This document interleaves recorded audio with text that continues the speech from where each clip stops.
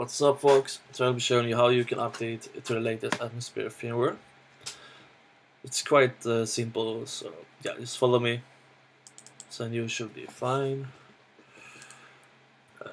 It's a new update, so like I don't know really what it does, but it's quite a few things. And yeah, just go ahead and download this file, zip, and also a fuse primary, and wait for it. And when that's done, you need to extract the files. And my Mac already doing it automatically, so yeah. And fuse primary. So open up your SD card, drag and drop these files into your SD card.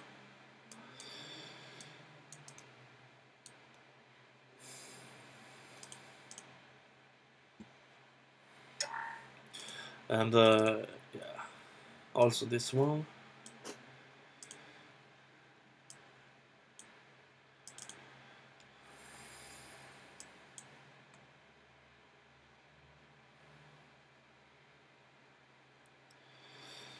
Goddamn, where is the switch folder?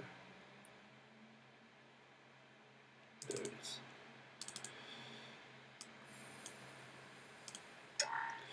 And the payload.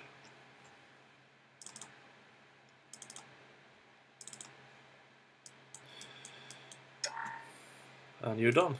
Thank you for watching, and yeah, see you next time. Bye.